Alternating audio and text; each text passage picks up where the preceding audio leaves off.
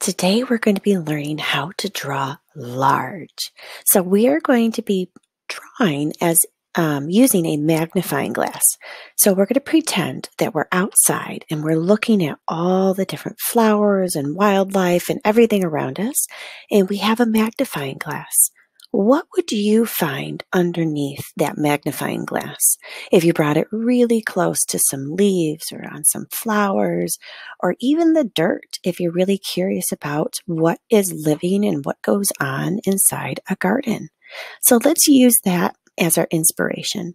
Today we're going to be using crayons and markers. You can also use watercolor if you would like, and using a plastic baggie for your markers to get them wet and mix colors on, or just simply a brush with some water. So there's many different options here, and let's take a look at the next slide. So what type of bugs do you find around a garden? Well, there's many types. These are just a few images that I have here. We've got bees that like to come up to flowers, and ladybugs and caterpillars. You might discover a beetle, a butterfly, or even a grasshopper. Take a time or a moment, think of a time that you might have gone to a garden or looked outside and saw an animal climbing up a branch, or a bee come over to a flower, maybe even a hummingbird. If you were able to stop and have a magnifying glass and just take a closer look, what would it look like? What would you see? Would something change? So that's what we're going to do today. Instead of having a camera, we're going to pretend that you're holding a magnifying glass and you're going to draw what you have discovered. So here, let's take a look. I have our final drawing of what I had practiced, but you can create your own version, and I'll show us how to do that too. And then also here's a little video that I'll show us as a small clip so we could talk about some different flowers and butterflies and things that we see up close. Also take notice, what type of flowers are animals attracted to? Are they one color? Are they bright colors? Are they not bright colors? Just take a minute to think about that as I pass out our papers.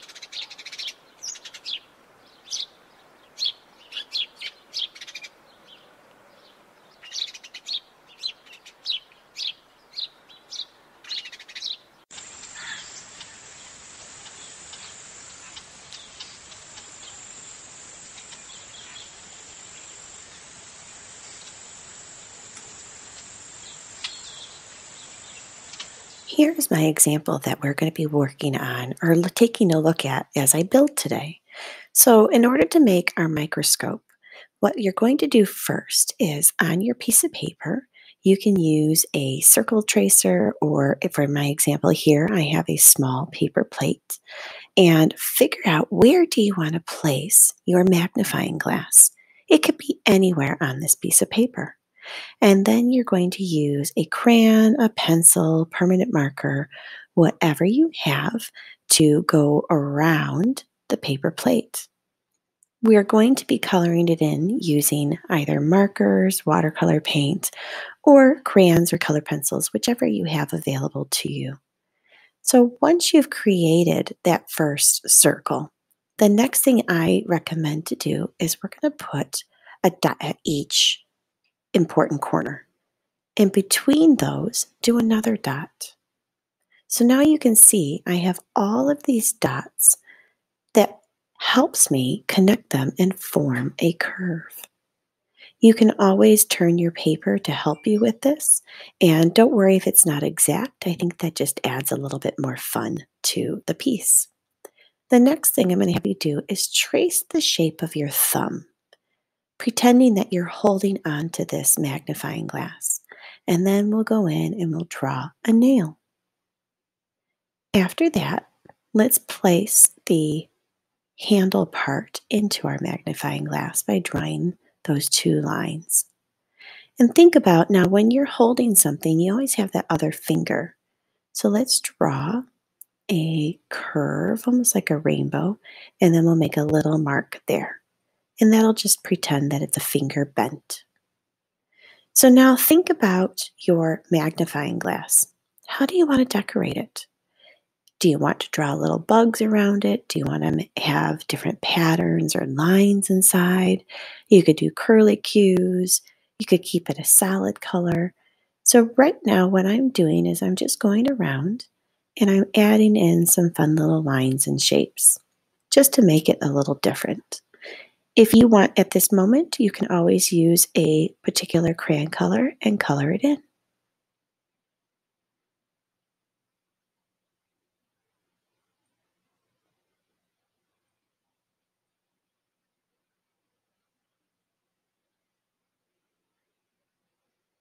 After that, go to the work on the handle.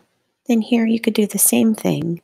You could draw lines going down on angles, and you could also go in and just add different types of textures and fun things. You can even write your name on it if you would like as well.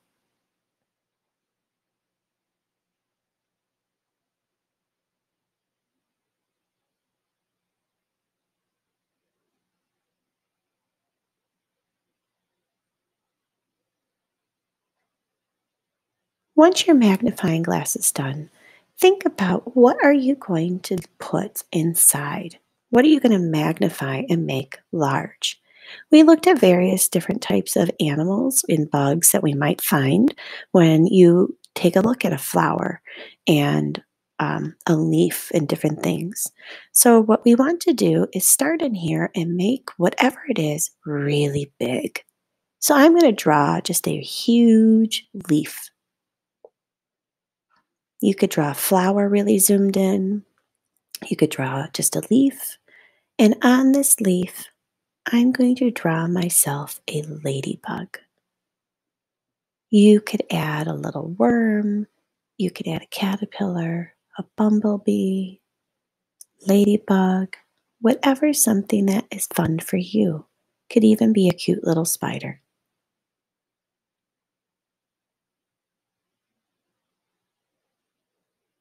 The reason I'm using crayons, which you could also use a permanent marker or a color pencil as well, is when we put the watercolor or wet marker over it, it won't move. It'll stay right where it is. This is called water resist.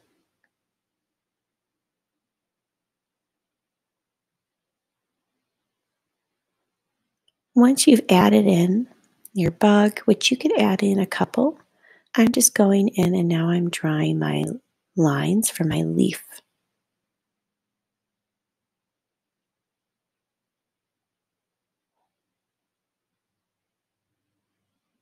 I also thought it would be fun to add in a flower.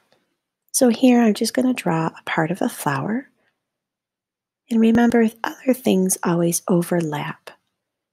So if you don't have to worry about seeing all of the flower, you could just see part of it and part of the petals.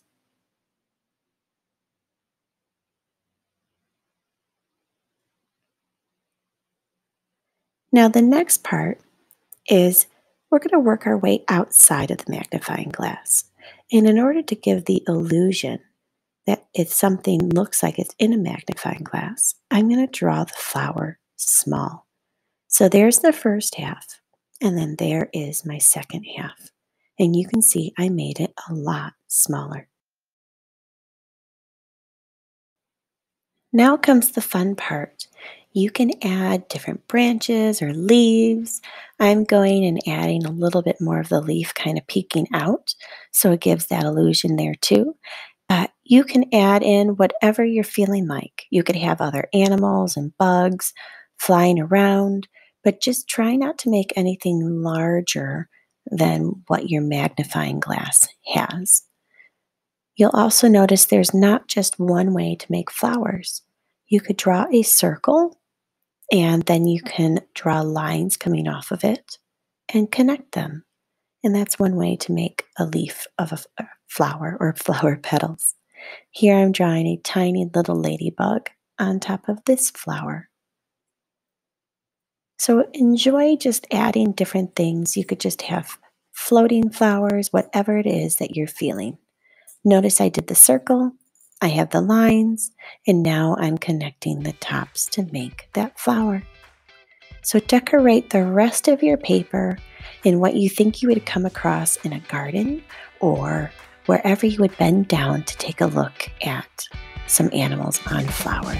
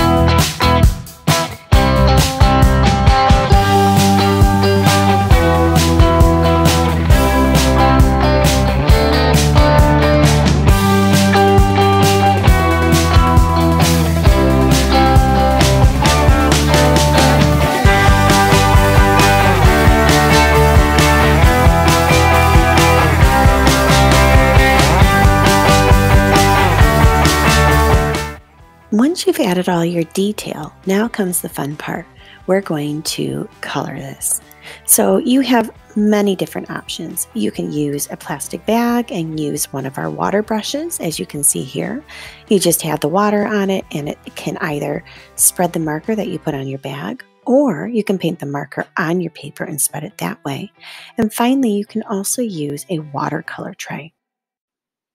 We've had lots of practice this year using our watercolor. But remember, when you grab it, get it nice and wet, and you should have just a drop of water. And look how much paint comes off on just that drop. It should never look like regular paint where it's really dark and you realize that you can't, um, you know, spread the paint. You see tons of brush strokes, and that usually means that we need to add some more water. So another trick that I do enjoy doing is just filling the shape that I want with a small amount of water. And you can see in the video it's shining. It has a little less paint on it. But when I go with a tiny drop of another color, it makes little fireworks on here and spreads really well. And having the water in the area that I want it to, the color will only stay where that water is. So you don't have to worry about it touching or mixing outside of the shape. So there's lots of techniques and tricks when you're using watercolor. What I recommend is to let an area dry around it first. So say if I wanted to do the background of this flower, where it's at and I want to have lots of greens, it's going to spread a little too much. So here you can see just a tiny, tiny amount, and it wipes off on my finger where it turns back to clear. I'm not using a lot. I'm just using water that has a little bit of purple to it. Here I squeezed my brush and I put some water on this tulip or rose part, and I'm just getting my red a little bit wet. So I'm going to dip into that tiny little puddle. There you can see it's just a little drop. And I'm going to place it on top of the water area that I put. And now you can see it kind of do a little firework. There's a lot more water here, so you'll notice it just takes a little bit of time. But you can mix colors on this shape too. And I know it looks like a big puddle of water, but it really is not a lot. But if you're concerned that you have too much, you can grab a Kleenex and you can just dab it off with a tiny little bit. So here it removed a lot of the color, as you can see, but it's still nice and wet. So I can go in and I can do the same thing. And the less water, the darker it's going to be, right? When I have a lot of water, it's going to look a little bit more pink. So those are just some fun little tips and tricks that you can do. I use some of the color and spread it around in different areas. I'm going to add it to my ladybug here a little bit, but it might need to dry in that area too. There's a lot of water there. You can also use just a tiny bit of marker in some areas too, and your wet brush, and it spreads the marker all over.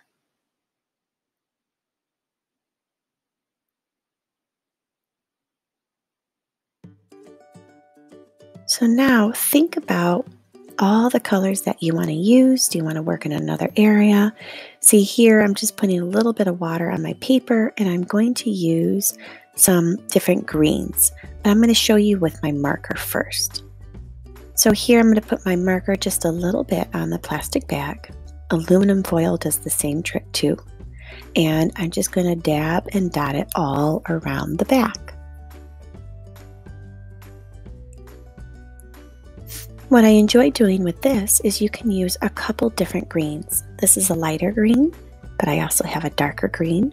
You could add some blues to get some color choices in there. Even a little bit of purple is fun too. So use whatever you have. If you're using crayon for the background, add some layers with some crayon. Just kind of scribble some of the colors on there, and you'll notice it just looks really fun and good. You can mix the colors this way on your baggie. You could also mix it on your paper and just enjoy creating your background painting with everything that you're doing. If some color escapes, just again use the little Kleenex and it takes it right off. And if it's not doing it right away, just add a little bit of water and dab it off, and there you'll go.